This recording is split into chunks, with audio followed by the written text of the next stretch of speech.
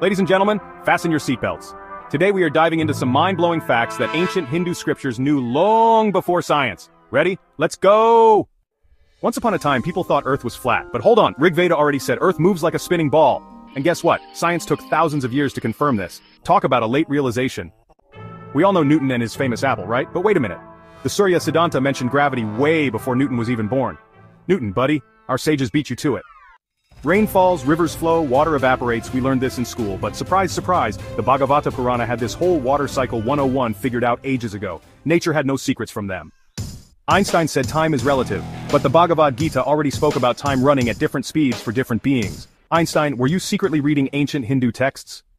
Darwin gets credit for the evolution theory, but Hinduism's Dashavatara already laid it out. From fish to amphibians to humans, it's all there. Darwin, you could have just read the scriptures.